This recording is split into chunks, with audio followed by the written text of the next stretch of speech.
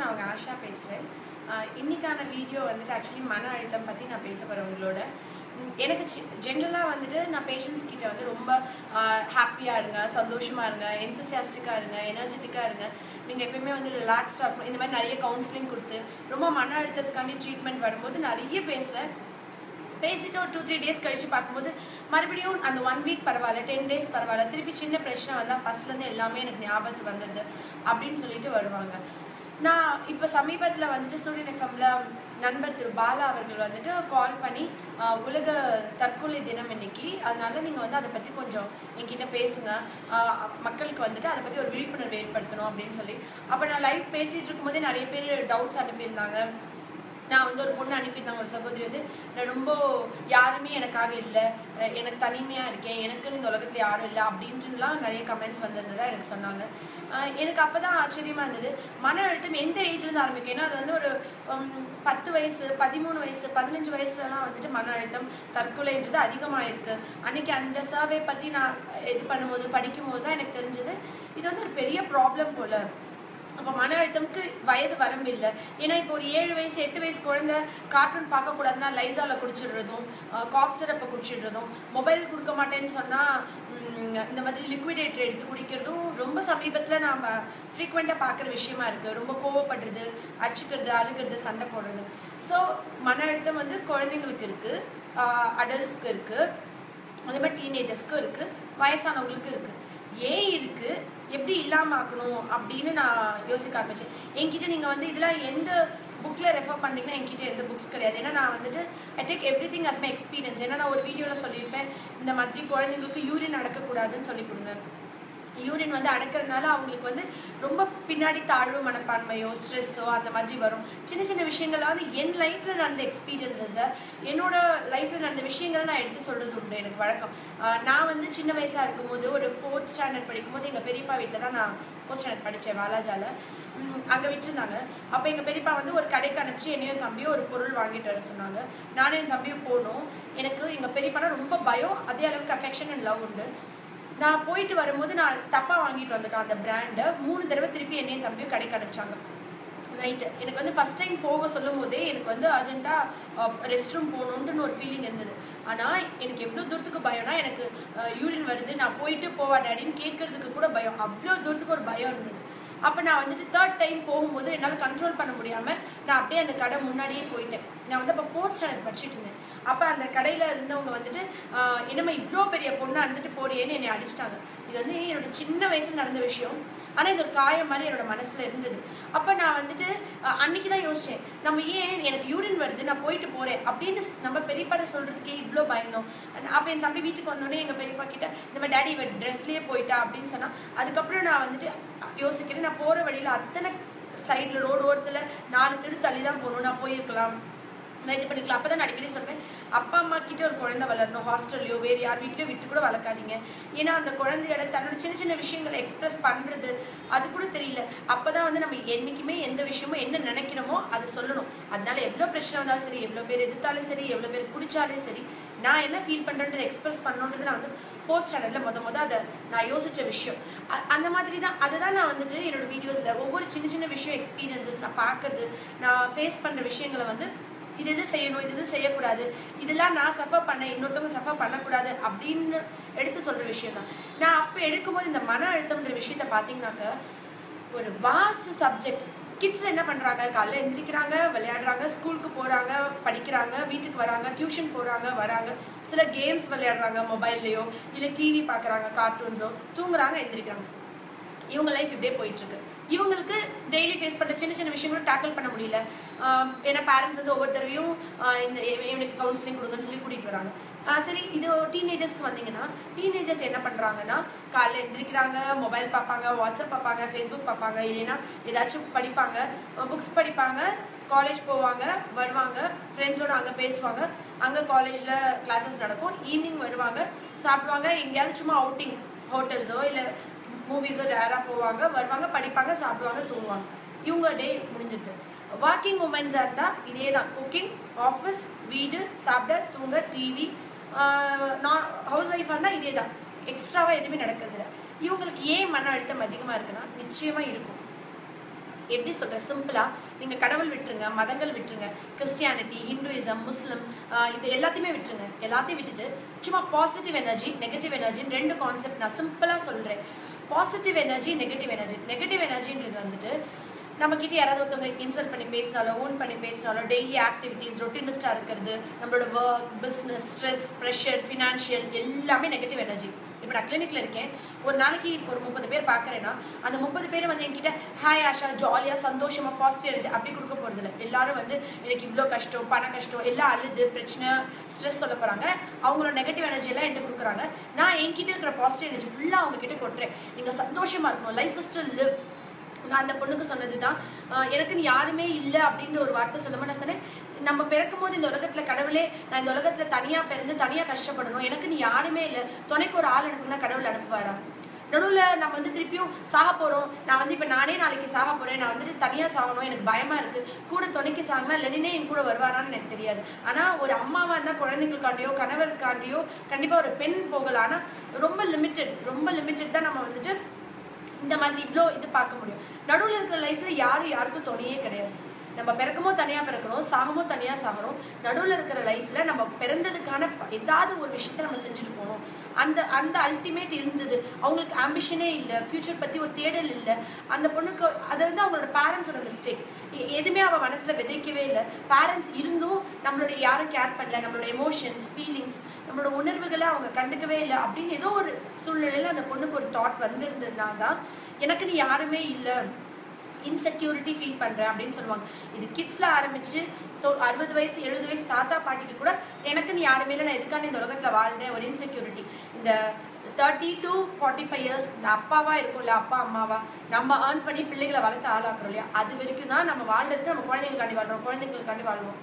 அதே அப்பாவோ அம்மாவோ ஒரு 55 இயர்ஸ் குழந்தைங்க கல்யாணம் ஆகிட்டு அவங்களுக்கு ஒரு கிட்ஸ் வரும்போது நம்மளுக்குன்னு யாருமே இல்லை, நம்ம எதுக்கு வாழ்கிறோம், என்ன பிரயோஜனம் அப்படின்னு நினைக்கிற தாட்ஸ் வருது. ஏன் இது வருது? சின்ன வயசுலேயே பைலப்பான நெகட்டிவ் அந்த தாட்ஸ் தான் நம்மளுக்கு இப்படி வருது. அந்த நெகட்டிவ் எனர்ஜி நான் என்ன சொல்கிறேன்னா, இயற்கையோடு இருங்க. பாசிட்டிவ் எனர்ஜியும் நெகட்டிவ் எனர்ஜி எப்படி நெகட்டிவ் எனர்ஜியை நியூட்ரலைஸ் பண்ணணும். நீங்கள் எல்லாருமே மொபைல் ஃபோன்ஸ் உயிர் இல்லை, செவரு உயிர் இல்லை, டிவி உயிர் இல்லை, லேப்டாப் உயிர் இல்லை, காரில் ஏறி போகிறீங்க அந்த காருக்கு உயிர் இல்லை, ஒரு தியேட்டருக்கு போகிறீங்க அந்த தியேட்டருக்கு உயிர் இல்லை, அந்த சீட்டுக்கு உயிர் இல்லை, அப்புறம் நீங்கள் பார்க்குற மூவிஸு, அப்புறம் வீட்டில் பார்க்குற டிவி, ஹோட்டலுக்கு உயிர் இல்லை, ஹோட்டலுக்கு டேபிள் சேருக்கு உயிர் இல்லை. மன அழுத்தமாக இருக்குங்க. வெளியே படத்துக்கு போயிட்டு வரோம், நான் அதே ஸ்ட்ரெஸ்ஸில் இருக்கேன். நான் வெளியே இதுக்கு போயிட்டு வரேன், ஸ்ட்ரெஸ்ஸாக இருக்கேன். ஹோட்டல் போயிட்டு வர ஸ்ட்ரெஸ்ஸாக இருக்கேன். நான் என்ன கேட்குறேன்னா, இப்போ நம்மளுக்கு இருக்கிற மாதிரி தியேட்டர்ஸோ, மால்ஸோ, பீச்சஸோ, இல்லை ஹோட்டல்ஸோ, இல்லை அம்யூஸ்மெண்ட் பார்க்ஸோ, இல்லை வெளியே நிறைய இந்த அதிசயம் மண்டலா மாதிரி நிறைய தீம் பார்க்ஸோ, இந்த மாதிரி எதுவுமே என் பாட்டியும் உங்கள் பாட்டியும் அனுபவிக்கல. என் பாட்டியோ உங்கள் பாட்டியோ வந்து மன அழுத்தம்ன்ற வார்த்தையை நம்ம யூஸ் பண்ணுறவன், நம்ம ஜெனரேஷன் யூஸ் பண்ணுறவன் யூஸ் பண்ணவே இல்லை. அப்போ அவங்க மன அழுத்தம் இல்லாமல் இருந்தாங்களா? இல்லை அவங்களுக்கு வந்துட்டு மன அழுத்தம் இருந்து சொல்லாமல் இருந்தாங்கன்னா அவங்களுக்கு மன அழுத்தம் இல்லைன்னு நான் சொல்வேன். ஆணித்தரமாக ஸ்ட்ராங்காக சொல்வேன். என் பாட்டி அப்போ எங்கள் தாத்தா வந்து ரொம்ப என்டர்டெயின்டா, ரொம்ப கேரிங்கா, ரொம்ப லவ்வாக இருந்தாங்க, அதுவும் கிடையாது. பாட்டி வந்து அம்மா வந்து குழந்தைங்க கிட்ட பயங்கர அப்படியே 24 நாள் நம்மள மாதிரி பேம்பர் பண்ணி தூக்கி இடுப்புலேயே வச்சுக்கிட்டு, சொல்லுங்கள் நம்மளுக்கு யார் சொல்லிக் கொடுத்த? எல்லாரும் பேரண்ட்ஸ் வந்து என்கிட்ட ரொம்ப டிப்ரெஸ்டாக பேசுறது, யூகேஜி போயிட்டா ஏபிசிடி எழுத தெரியல, அதிகபட்சமான கம்ப்ளைண்ட். எனக்கும் உங்களுக்கு யார் சொல்லிக் கொடுத்தா? நம்ம எப்படி எழுதணும், நம்ம என்ன பண்ணோம், நம்ம ஏன் அதை நம்ம கிட்ஸ் கிட்ட அப்ளை பண்ணல? நம்ம ஜென்ரேஷன் நம்ம நிறைய விஷயத்த தொலைச்சிட்டோம், மறந்துட்டோம். நான் இது என்ன சொல்ல வரேன்னா, என்னோட பாட்டியை வந்து என் தாத்தா கேர் பண்ணல, 24 hours டைம் ஸ்பெண்ட் பண்ணல. இப்போ நம்ம அதிகமாக சொல்கிறது டைம் ஸ்பெண்ட் பண்ணலன்ற வார்த்தை. வெளியே கூட்டிகிட்டு போகல, டைம் ஸ்பெண்ட் பண்ணல, மூவிக்கு போகல, ஹோட்டல்ஸ் போகல, வெளியே வந்துட்டு அவங்க ஊர் சுற்றலை. அவங்களுக்கான மன அழுத்தமே இல்லை. ஏன் அவங்க கிட்ட நெகட்டிவ் எனர்ஜியே இல்லை? நம்ம கிட்ட ஏன் இவ்வளோ நெகட்டிவ் எனர்ஜி இருக்கு? அவங்க கிட்ட இல்லாத என்ன விஷயத்த நம்ம அனுபவிச்சிருந்தோமோ அவங்கள விட நம்ம ஹாப்பியா இல்லை. இதே நீங்க யோசிச்சு பாருங்க, எந்த வீட்டில் வந்து அதிகப்படியான சூசைட்ஸ் நம்ம பார்த்துருக்கோம்? Family history, genetic history of suicidal tendency இருந்தால் அது வந்து ஒரு மன சம்மந்தமான ஒரு பிரச்சனை. அப்படி இருக்குன்னா ரொம்ப சீக்கிரமான ஏஜ்லேயே நீங்கள் கவுன்சிலிங்கோ டாக்டரோட அட்வைஸ்க்கோ கூட்டிகிட்டு போகணும். ஆனால் இந்த நெகட்டிவ் எனர்ஜி நிறைய இருக்குல்ல, இது எப்படி பாசிட்டிவ் எனர்ஜியாக மாற்றணும்? எனக்கு ஒரு மன அழுத்தம், ஒரு கவலை, ஒரு ஸ்ட்ரெஸ், ஒரு டென்ஷன் என்ன இருந்தாலும் நான் நேச்சரோடு இருக்கும் பொழுது, லிவ் வித் நேச்சர். இது உங்களுக்கு புது விஷயமா இருக்கலாம், கன்ஃபியூசிங்காக இருக்கலாம். பட் நீங்கள் இதை அப்ளை பண்ண நீங்கள் இதை திருப்பி இந்த விஷயத்தை நீங்கள் அனலைஸ் பண்ண, மனசில் வந்துட்டு ஒரு விஷயத்தை நீங்கள் போட்டு திருப்பி பண்ண எல்லாரோட லைஃப்பும் மாறிடும். ID professionals. நான் இந்த வாரம் சனி ஞாயிறு கூட சென்னை போயிருந்தேன். ஆக்சுவலி என்னோட கசின் ஒருத்தவங்க வீட்டுக்கு. நான் அப்போ போயிருந்தப்ப அவ சொன்னா, அக்கா எனக்கு பயங்கர ஸ்ட்ரெஸ்க்கா, செம்ம கடிக்கா. அந்த கடின்ற வார்த்தை எனக்கு புதுசாக இருந்தது. அவ சொன்னதானா ஃபேக்ட். பயங்கர கடிக்கா, ஆஃபீஸ் போனால் வீட்டுக்கு வரணும், ஒரு என்டர்டைன்மெண்ட். நான் சொன்னேன் சென்னையில் இவ்வளோ இருக்குது, இல்லை என்ன போனோடனே அக்கா வாங்க ஃபீனிக்ஸ் மால் போகலாம், அந்த மால் போகலாம், இந்த மால் போகலாம். என்ன சொன்னேன் இங்கெல்லாம் எதுவுமே வேண்டாம், நான் ஃபீனிக்ஸ் என்னை பீச் கூட்டிகிட்டு போ அப்படின்னு சொல்லி. நைட் நான் வந்து ஒரு 10 மணி போல் திருவான்மையூர் பீச் 11 மணிக்கு மேலே தான் போகணுமா. நைட் ஃபுல்லாக ஜாலியாக இருக்குமா. 3 மணிக்கு ஏதோ ஹோட்டல்லாம் திறப்பாங்க, அப்போ பொங்கல்லாம் நல்லாயிருக்கும். அது சொல்லி 12 o'clock மேலே கிளம்புறாங்க. எனக்கு வந்து 9 மணியே அவ்வளோதான் நைட் ஆயிடுச்சு, வெளியே போகக்கூடாது. அப்படி தான் நாங்கள் காரைக்குடியில் வில்லேஜஸ்ல எல்லாமே நாங்கள் அப்படி தான் இருக்கோம். அப்போ நான் போகும்போது ஸ்டண்ட் அண்ட் ஹாப்பி தட் அந்த திருவான்மையூர் பீச் நாங்கள் போகும்போது நான் 12 மணி அழகாக அங்கே வந்து பாஸ்கெட் பால் விளையாடுறாங்க. ஐ மீன் நெட் கட்டி இது ஜம்ப் பண்ணி விளையாடுவாங்கல்ல, சம் பால் வச்சு அந்த மாதிரிலாம். என்ன சொல்கிறதுன்னு எனக்கு தெரியல, அவ்வளோ ஹாப்பியாக விளையாடிட்டு இருக்காங்க. அதில் பார்த்தா மொத்தமாக ஒரு 50 பேர் இருக்கலாம், அவ்வளோதான். இந்த 50 பேர் கிஃப்டட், அவங்க வந்துட்டு சந்தோஷமா இருக்காங்க. ஆனால் மித்தவங்க எல்லாம் என்ன பண்ணுவாங்க, என்ன இது சிம்பிளா சொல்றேன் கேளுங்க. நம்ம கிட்ட இருக்கிற நெகட்டிவ் எனர்ஜியை நம்ம நியூட்ரலைஸ் பண்ணணும் அப்படின்னா உயிருள்ள பொருட்களோட நேரம் செலுத்தணும். அந்த உயிருள்ள பொருட்கள் நீங்க வந்துட்டு மண்ணில், நீங்க நேச்சர்னு எடுத்துக்கிட்டீங்கன்னா மண்ணில் ஆரம்பிச்சு, காத்துல ஆரம்பிச்சு, தண்ணியில ஆரம்பிச்சு, சூரியன், நிலா எல்லாத்தையுமே எடுத்துக்கோங்க. எப்படி இதை வந்து தெரிஞ்சு பண்ணனா தெரியாமல் பண்ணனா எனக்கு அது தெரியாது. பட் நான் உங்ககிட்ட ஏற்கனவே சொல்லியிருக்கேன். நான் வந்து சின்ன குழந்தையா இருக்கும்போது அஸ்வின் கை பிடிச்சிட்டு ஸ்ட்ரீட் லைட்டில் ஷேடோ விளையாடுவோம். அப்போ நிலா பார்ப்போம், நிலா வளருது, நிலா சின்னதாகுது. கிட்ஸ் கிட்ட எப்படி ஸ்டார்ட் பண்ணணும் கேம்ஸ், எப்படி விளையாடணும் அப்படின்றத ஸ்டார்ட் பண்ணேன். நான் என்ன பண்ணுன்றது தான் என்னால் எக்ஸாம்பிளாக சொல்ல முடியும். அதுதான் என்னோட எக்ஸ்பீரியன்ஸும் கூட. அப்போ நீங்கள் வந்து உயிருள்ள பொருட்கள், ஒரு மரம், ஒரு செடி, ஒரு புறா, ஒரு காக்கா, கோழி, குருவி, குஞ்சு, இந்த மாதிரி எல்லா உயிருள்ள பொருட்களோடு நம்ம ஸ்பெண்ட் பண்ணும்போது அந்த உயிருள்ள பொருட்கள் நம்மகிட்ட இருக்க நெகட்டிவ் எனர்ஜி எடுத்துரும். அந்த காலத்தில் எல்லா வீட்லேயும் பெட் அனிமல்ஸ் இருக்கும். மாடு இருக்கும், கண்ணுக்குட்டி இருக்கும், கோழி இருக்கும், கோழி குஞ்சுகள் இருக்கும், அந்த மாதிரி பூனை இருக்கும். ஒரு வீட்டில் ஒரு கோழி குஞ்சு இறந்துட்டா என்ன தெரியுமா சொல்லுவாங்க, எங்கள் வீட்டில் மாடு இறந்துட்டாவே என்ன தெரியுமா சொல்லுவாங்க, யமன் வர்றது வந்து மாடுக்கு தான் தெரியுமா. அது உண்மையா பொய்யா சயின்டிஃபிக்காக நம்ம பார்க்காம சும்மா நம்ம தாத்தா பாட்டி சொன்ன விஷயத்தை யோசிச்சு பார்த்தீங்கன்னா எல்லா வீட்லையும் சொல்லியிருப்பாங்க, யமன் வர்றது அதுக்கு தான் தெரியுமா. அந்த பெட் அனிமல்ஸ் வந்து அதோட எஜமான்கள் மேலே உயிரே வச்சிருக்குமா. அது என்ன சொல்லுமா, போயிட்டு நீ வந்து ஏன் உயிர் எடுத்துக்கோ, எஜமான் எதுவும் பண்ணாது, என்னோட ரொம்ப அன்பா, என்னோட ரொம்ப பாசமாக அவங்க வளர்த்தாங்க, அவங்களோட உயிருக்கு ஆபத்து வந்து நீ ஏன் உயிர் எடுத்துக்கணும், அதோட உயிரை கொடுத்துருமா. ஜென்ரலாக ஒரு கோழி செத்தாலோ இல்லை ஒரு மாடு செத்தா கூட இப்படி தான் சொல்லுவாங்க. ஆனால் என்ன சொல்ல வரேன்னா, ஈவன் நம்ம சுற்றி இப்போ ஒரு சுனாமி வருது அப்படின்னா, சுனாமி வர்றதுக்கு 1 மாதம் முன்னாடியே வேளாங்கண்ணியில் இருக்கிற மாடு, கோழி, குருவி, காக்கா, பறவைகள் எல்லாமே வேறு இடத்துக்கு போயிடுச்சுன்னு சொல்கிறோம். நம்ம ரொம்ப மெக்கானிக்கலாக இருக்கும். நம்ம நேச்சரோடு சேரணுன்றதுக்கான சின்ன எக்ஸாம்பிள்ஸ் தான் நான் இதை சொல்கிறேன். பல சின்ன வைப்ரேஷன் நம்ம கிட்ட வந்துட்டு ஸ்பிக்போ மேனோமீட்டர் இருக்கு, எர்த்குவேக் வரப்போது நான் முன்னாடியே தெரியறதுக்கு 100,000 சயின்டிஃபிக் மிஷின்ஸ் இருந்தாலும் நேச்சருக்கு நம்ம ஜெயிக்கவே முடியாது என்றைக்குமே. ஜஸ்ட் நம்ம நேச்சரோட ஸ்லேவ் தான். அந்த சயின்டிஃபிக் மெஷின்ஸ் நீங்கள் பார்த்தீங்கன்னாக்க அதெல்லாம் வந்துட்டு ஒரு வரப்போகுதுன்றது தெரியறதுக்கு பல நுணுக்கமான விஷயங்கள் வந்துட்டு பூனையை கொண்டு போய் ஒரு பல கிலோமீட்டர் தூரம் விட்டு வந்தாலும் அதோட வீடு தேடி வந்துருமா. அந்த மாதிரி அந்த பெட் அனிமல்ஸ் வந்து எவ்வளோ தூரத்தில் நீங்கள் கொண்டு போய் விட்டாலும் அது திரும்பி நம்ம வீடு தேடி வந்துடும். அப்போ நம்மக்கிட்ட நிறைய நெகட்டிவ் எனர்ஜி இருந்தால் நம்மளை சுற்றி இருக்கிற பெட் அனிமல்ஸ் எல்லாத்தையுமே அப்சர்வ் பண்ணிக்கும். நான் எங்கள் வீட்டுக்கு முன்னாடி ஒரு புங்க மரம் இருக்குது, கவர்மெண்ட்டில் வந்து நட்டு வச்சாங்க. எங்கள் வீட்டுக்கு முன்னாடி எங்கள் பக்கத்து வீட்டு சார் முன்னாடியும் நட்டு வச்சாங்க. அப்போ அந்த புங்க மரம் வந்து கரெக்டாக டிரான்ஸ்ஃபார்ம் அந்த ஒயருக்கு மேலே போகும். அங்கே வரும்போது வந்து வெட்டிடுவாங்க. நான் வந்து ஜென்ரலாக I love trees and plants. நான் எப்பவுமே காலையில் இருந்துச்சு ஒரு 5 minutes தான் உட்காந்து அந்த புங்க மரத்தோட பேசுறது உண்டு. நான் அதோட இன்ட்ராக்ட் பண்ணேன், அவனை ரொம்ப லவ் பண்ணுறேன், அவனை ரொம்ப மிஸ் பண்ணுறேன். இலையுதிர்காலம் வரும்போது எல்லா இலையும் கொட்டி போயிடும். நான் அப்போ சொல்வேன், நீ சீக்கிரம் துளுத்து வா, அவனை ரொம்ப மிஸ் பண்ணுறேன், நீ காஞ்சி இருக்க, என்னோட பார்க்கவே நல்லா இல்லை, நீ திருப்பி வா அப்படின்னு சொல்லி அதை நான் ஹக் பண்ணிப்பேன் அடிக்கடி. எங்கள் பக்கத்து வீட்டு சாருக்கு வந்து என்னென்னா ஒரு தடவை அவங்க வீட்டில் மின்னல் வெட்டி எல்லாமே போயிடுச்சு. அதனால அவங்க அந்த சின்டெக்ஸ் டேங்க் கூட கருப்பு கலர்ந்து ஒயிட் கலரில் மாற்றி, முன்னாடி இருக்கிற ஆஸ்பெஸ்டஸ் ப்ளூ கலரில் மாற்றி, ஏன்னா அவங்க வீட்டில் முன்னாடி பெரிய மரம் இருக்குது, அதுதான் லைட்டிங் அப்சர்வ் பண்ணிச்சுன்னு சொல்லிட்டு அவருக்கு அந்த மரம் பிடிக்காது.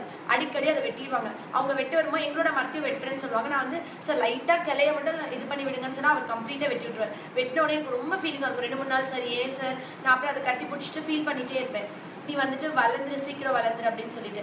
அப்போ ஒரு ஸ்டேஜில் வந்து அது வெட்டும் போது இவருக்கு வந்து ரொம்ப கோவம், இது வந்து வேண்டாம் அந்த மரமே அப்படின்னு சொல்லிட்டு இருந்தாங்க. கடைசியாக வெட்டினப்ப அந்த மரத்தில் அதுக்கப்புறம் ஒரு இலை கூட வரல. ஆக்சுவலி ஒரு மரத்தோட ஆயுள் 50 இயர்ஸ்க்காவது மினிமம் இருக்கும். அவங்க பசங்க இது வாழ்ந்து முடிச்சிருச்சு. அதனால எங்கள் மரமும் அவங்க மரமும் ஒரே டைம் ஒரே நாள் தான் கவர்மெண்ட்லேருந்து வந்து வச்சாங்க. நான் அப்போ எங்கள் மரத்துக்கிட்ட சொன்னேன், அது ரொம்ப ஒன்று மிஸ் பண்ணுறேன் நீ அந்த மரத்தை, பரவாயில்ல அப்படின்னு சொல்லி இப்போ ஒரு வேப்ப மரம் கண்ணை வந்து வச்சு அவங்க அதை வளர்த்துட்டு இருக்காங்க. நான் ஏன் இதை சொல்றேன்னா, என்னோட நெகட்டிவ் எனர்ஜி ஒரு சின்ன கதை எனக்கு ஏற்கனவே சொல்லி கொடுத்துருக்காரு. இந்த ஸ்டோரிக்கு அப்புறம் தான் அதை ரொம்ப நம்ப ஆரம்பிச்சேன். அமெரிக்காவில் ரிசர்ச் பண்ணாங்களா, 2 குட்டி பிளான்ஸ் வச்சிருந்தாங்களா. அதுல வந்து ஒருத்தவன் வந்து ஒரு மரத்தை புடுங்கிட்டானா, வேரோட அப்ரூட் பண்ணிட்டானா. இது வந்து இந்த ஸ்டோரி எனக்கு யார் சொன்னாங்கன்னா, என்னோட கூட ஜூம்பா கிளாஸ்ல டான்ஸ் பண்றாங்க ஒரு மேம், உமான் சார், என்னோட ஃப்ரெண்ட். அவங்க தான் எனக்கு சொல்லி கொடுத்தாங்க. ஆஷா நீ சொல்றது ரொம்ப கரெக்ட். ஏன்னா நான் இந்த மரக்கதையை சொல்லும் போது அவங்க சொன்னாங்க, இது ஏற்கனவே எனக்கு ஒரு எக்ஸ்பீரியன்ஸ் இருக்கு, நான் அதை படிச்சிருக்கேன். ஒருத்தவன் வந்து அந்த மரத்தை வந்து அப்ரூட் பண்ணிட்டான், வேரோட புடுங்கி போட்டுட்டான்.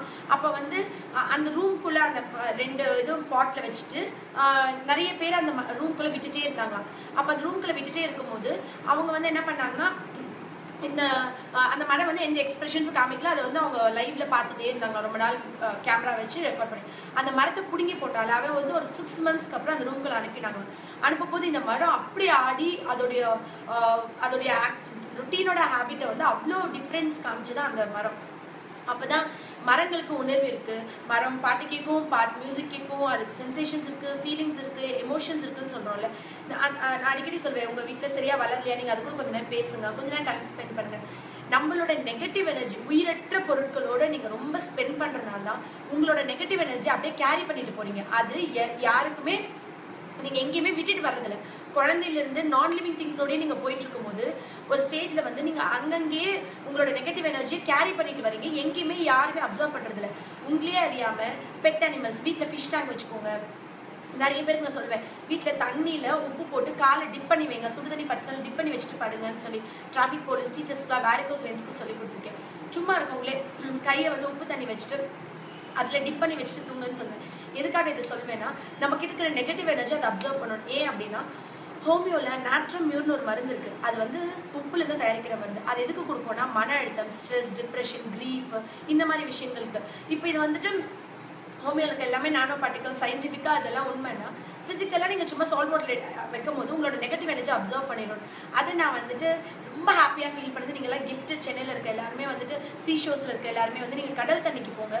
கடல் தண்ணி போயிட்டு கடல் தண்ணியில் காலே வைக்காம தூரத்திலே இருந்துட்டு வரவங்க நிறைய பேர். இது சயின்டிஃபிக்காக சொல்லும் போது நீங்கள் அதை அப்ளை பண்ணும் போது உங்களோட லைஃப் ஒரு நேச்சுரலாக நிறைய விஷயங்கள் மாறும். அப்போ நீங்கள் கடல் தண்ணியில் ராமேஸ்வரம் போங்க, காசி போங்க, பாவத்தை கழிங்கன்னு சொல்கிறாங்கல்ல. நம்ம கிட்ட இருக்கிற நெகட்டிவ் எனர்ஜியை சயின்டிஃபிக்காக வந்து நீ போய் அந்த உப்பு தண்ணியில் ஒரு தடவை டிப் பண்ணி எந்திரிக்கும் உடம்புல இருக்கிற அவ்வளோ நெகட்டிவ் எனர்ஜியும் போய் பாசிட்டிவ் எனர்ஜி கிடைக்கும்பாங்க. நீங்கள் கோயில் எடுத்துக்கோங்களேன், டெம்பிள்ஸாக இருக்கலாம், மசூதியாக இருக்கலாம், இல்லை நீங்கள் வந்துட்டு சர்ச்சாக இருக்கலாம். எல்லாத்தோட கோபுரமாக அட் த பீக் என்ன ஷேப்பில் கட்டினாலும் ஒரு பிரமிட் ஷேப் வரும். அந்த பிரமிட் ஷேப் வந்து நிறைய காஸ்மிக் எனர்ஜி அப்சர்வ் பண்ணுது, நிறைய வந்து பாசிட்டிவ் எனர்ஜி கொடுக்குது. அதுக்குள்ளே போகும்போது நம்ம நெகட்டிவ் எனர்ஜி எடுத்துகிட்டு பாசிட்டிவ் எனர்ஜி கொடுக்குது. அப்படின்றது விடாமல் கோயில் இந்த இடத்துலலாம் வந்து நிறைய புறாக்கள் இருக்கும். புறாக்கு நம்ம புறாக்கு வந்துட்டு நம்ம தீனி போடுவோம். மீன் இருக்கும் குளத்தங்கரையில். இப்போ நீங்கள் திருப்பரங்குன்றம் போனாலும் இல்லை பிள்ளையார்பட்டி போனீங்கன்னா கூட ஒரு குளத்துல வந்துட்டு நிறைய ஃபிஷ் இருக்கும். நம்ம இது போடுவோம், பொறி போடுவோம். இதெல்லாம் நெகட்டிவ் எனர்ஜி அப்சர்வர்ஸ். புறா வந்து பெஸ்ட் நெகட்டிவ் எனர்ஜி அப்சர்வர். இது வந்துட்டு நீங்கள் அங்கே போகும்போது நமக்கு இருக்கிற சின்ன சின்ன கஷ்டம், மன அழுத்தம், நீங்கள் பாருங்களேன், குழந்தைங்களுக்கு மண்ணில் குச்சி ஒளிச்சு வச்சு விளையாடுங்கன்னு சொல்லி கொடுத்தேன். நான் ஒரு வீடியோவில் சொல்லியிருப்பேன். அந்த வீடியோவில் எதுக்கு சொல்லியிருப்பேன்னா, இந்த ரிஃப்ளெக்ஸஸ், இம்பல்சஸ், சென்சேஷன்ஸ், தொடு உணர்வு குழந்தைங்களுக்கு மைண்டு. அது இல்லாமல் அந்த மாதிரி மண்லையும் கல்லையும் விளையாடுற குழந்தைங்களுக்கு நெகட்டிவ் எனர்ஜி இருக்காது. முந்தின நாள் அம்மா அடிச்சா அடுத்து அந்த குழந்தைங்களுக்கு மன அழுத்தம் இருக்காது. 4 நாள் ஞாபகம் வச்சு எனக்கு என்ன அடிச்சுட்டு அழுகாது. அந்த குழந்தைங்க ஃபீல் பண்ணாது. ஆனால் வீட்டுக்குள்ளேயே சுத்தம் பார்த்துட்டு மண்ணில் போகாது, அங்கே கால் வைக்காது, இங்கே கால் வைக்காது அப்படின்னு சொல்லி சுற்றி எதையுமே தொட விடாமல் வீட்டுக்குள்ளேயே அடைச்சி வைக்கிற குழந்தைங்க கம்ப்ளீட் நெகட்டிவ் எனர்ஜியோடு வாழ்வாங்க. Live along with nature. நீங்கள் ரொம்ப சுத்தம் பார்க்கணுன்னா விளையாடி முடிச்சுட்டு வந்து நெயில்ஸ் எல்லாம் ஒட்டை கட் பண்ணிட்டு விளையாட அனுப்புங்க. விளையாடி முடிச்சுட்டு வந்த உடனே சுத்தமாக கை கால சோப் போட்டு கழுவி விட்டுருங்க. இதுதான் சுத்தம். நான் அடிக்கடி சொல்லிட்டு இருப்பேன் எல்லா வீடியோஸ்லையுமே. நான் வந்துட்டு சாப்பிட்டுட்டு எந்த பழங்கள் சாப்பிட்டாலும் அந்த விதைகளை கலெக்ட் பண்ணி வச்சுட்டு காரில் ட்ராவல் பண்ணும்போதோ இல்லை வீட்டை சுற்றி இருக்கிற இடத்துல தூவி விட்டுருவேன். நீங்கள் அந்த மாதிரி செஞ்சு விடுங்க அப்படின்னு. அந்த மாதிரி செஞ்சு விடும்போது அந்த பிளான்ஸ் வளரும் போது நம்மளுக்கு அவ்வளோ ஒரு ஹாப்பினஸ் இருக்கும். நம்ம சும்மா போட்டு விடுவோம். பப்பாளிக்கெல்லாம் வந்துட்டு நீங்கள் சும்மா போட்டால் தண்ணியே ஊற்ற எங்கனாலையும் போட்டுடலாம், சீத்தாப்பழம் அந்த மாதிரி தான். அந்த மாதிரிலாம் சொல்லும் போதே நான் அந்த வீடியோவில் முக்கியமாக சொல்லியிருந்தேன், வீட்டுக்கு மேலே வெயில் காலங்களில் தண்ணி வைங்க. நிறைய சிட்டுக்குருவிகள் வரும். சிட்டுக்குருவிகள் நம்ம காப்பாற்றணும். அரிசி வைங்க, ஒரு சின்ன ட்ரேல வந்துட்டு நெல் போடுங்க.